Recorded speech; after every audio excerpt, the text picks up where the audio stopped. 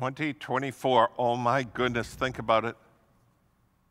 I mean, if you read the news or you see stuff or you're up to, wars, earthquake, how do you have peace?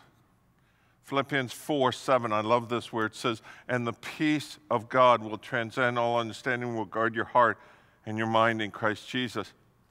The peace of God will transcend all understanding. I mean, when you look at the Ukraine war and the Israel war and all this stuff, you're going, what? And that's your understanding. Yet the peace of God will come and give you peace during that time. It will take the roughness in your thoughts and it will make it peaceful.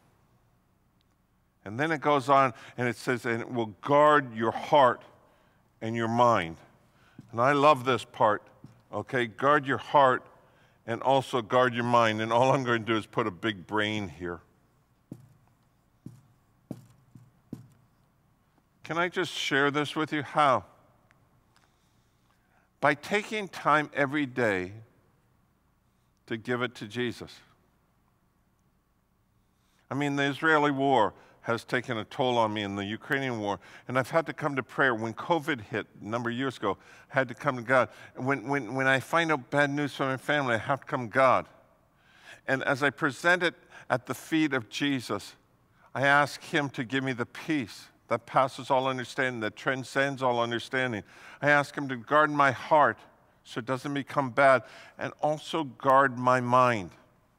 Can I just tell you, this whole concept of letting God touch you, if you're too busy and you're moving too fast, how is he going to do that? Jesus went away and prayed. Jesus went away and fasted and prayed. Jesus 3 times in the Garden of Gethsemane before crucifixion prayed so that the peace of God could touch him. If you haven't studied it, read the passage about Jesus in Gethsemane. When was the last time you had a Gethsemane experience where you called unto the Father with your turmoil and he gave you peace? And he guarded your heart and he guarded your brain.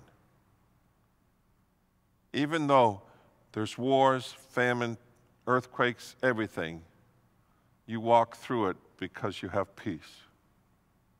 2024, let Jesus be your peace. Have a great day.